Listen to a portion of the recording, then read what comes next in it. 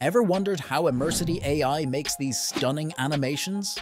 Stay tuned, because you'll learn how to transform your boring 2D images into awesome 3D animations. I'll also be sharing 3 essential tips for using this tool, and the last one is the most important, so don't miss out. Ready to see your media come alive like never before? Let's get started. To start using this tool, head over to Immersity.ai. You might know it by its former name, LeiaPix. Don't worry, I'll link it in the description box below so you can easily find it. Go ahead and click that link to sign up for a free account. Once logged in, you'll be taken to a page where you can start using the tool. As you'll notice, we have an option here to drag and drop media or click upload to get started. This tool supports image files up to a maximum of 20 MB and image formats like JPG, PNG, and WebP. For video files, it supports up to a maximum of 20 GB and video formats like MP4, MKV, and MOV. Below this option, you'll notice the features that this tool offers. We'll explore all of these throughout the video, so make sure to stick around. Anyway, I have a couple of images here that we can start creating with. First, let's pick an image and drag it into the tool's interface.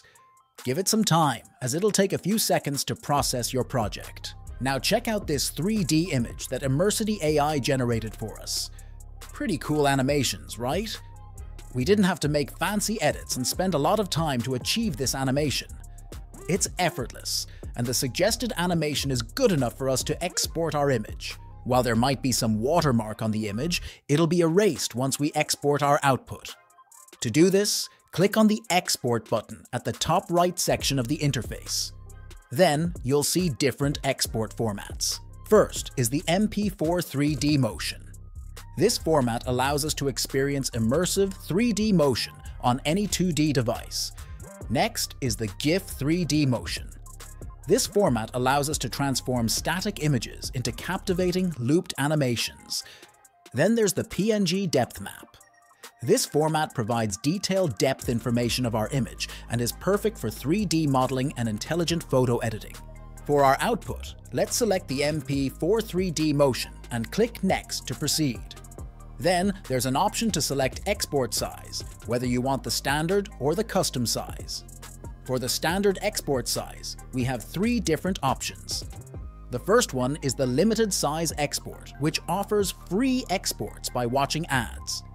However, it's limited to 720p resolution, has a watermark, and is also limited for commercial use. The plus size export allows us to use credits and offers more access, such as commercial use and being watermark free. The premium export size offers higher resolution export, but costs more credits. The same option works with the custom export size. The higher resolution export you want, the more credits are used. With that being said, we can download our 3D image after we've selected an export option. So here's tip number 1.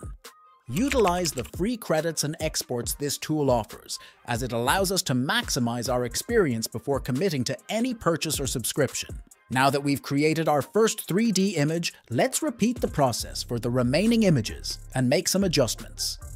To do this, head back to the dashboard by selecting the Back to Editing button and click on the Upload button to import new media. Let's repeat the process we did earlier by dragging our media, dropping it into the interface, and waiting for it to be processed. Sometimes there might be some odd motions and distortions in our generated 3D images. So, we need to tweak some adjustments. To do this, simply hover to the right side of the interface, and under 3D motion, you can see different options to play with. First, we have the animation style. This option allows us to change the style of our 3D image. Whether you want your 3D image to loop, reverse, or have different motions, it's that simple. For now, let's select one of these styles that best fit our 3D image. Additionally, you can choose the manual settings for more advanced editing options for the animation style. Next up, we have the amount of motion. This option allows us to adjust the specific motion of our 3D image. You can go up to 100% and observe that it gives more motion to the image, but be careful not to go too far because you might see some distortion. It depends on what image you're using, so be mindful of this. Now, if we're going to drag it closer to 0%, we might see minimal motion in the 3D image, and if we drag this to 0%, obviously there's no motion at all. Let's adjust this to around 40%. The animation length is also a great option to edit our 3D image. We can set the length of our animation for up to 10 seconds. This is a great option for creators who want to make longer video scenes. Now let's talk about the focus point. This option allows us to set the focus point closer or further away. It really doesn't matter how far or close you go, as long as it doesn't negatively affect your 3D image, so play around with it. Next is the edge dilation. This option allows us to edit the edges of our 3D image. If we move the slider closer to 100%, it makes our main object more static. Conversely, if we move the slider closer to 0%, we can see a lot of weird distortions. Typically, somewhere between 40% to 50% works well. Lastly, the depth map is also a great option if you want more advanced and precise editing. When we click the depth map option, it takes us to a new page where the preview section changes into layers with black and white colors. On the right section, you'll see different settings for the depth map brush. Let's leave the settings at default and try brushing a section to see how it affects our 3D image. Then click the preview button to see the changes in our output. As you'll notice, it significantly affects the 3D image.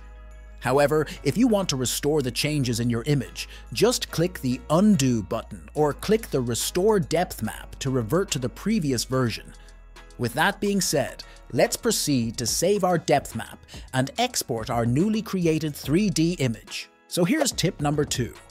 Utilize the tool's settings by trying out different options. Doing so will yield impressive results in your output. And the most important tip you've been waiting for is 2. Familiarize yourself with the tool, from importing to exporting your media. This greatly simplifies the creation process. Now that we've generated all our 3D images, let's see how they look.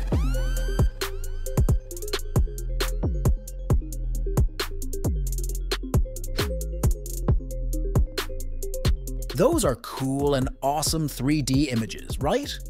With just a few tweaks, you can bring your boring 2D images to life. Now it's your turn to be creative. Make sure to check out the next video to learn more tools like Immersity AI.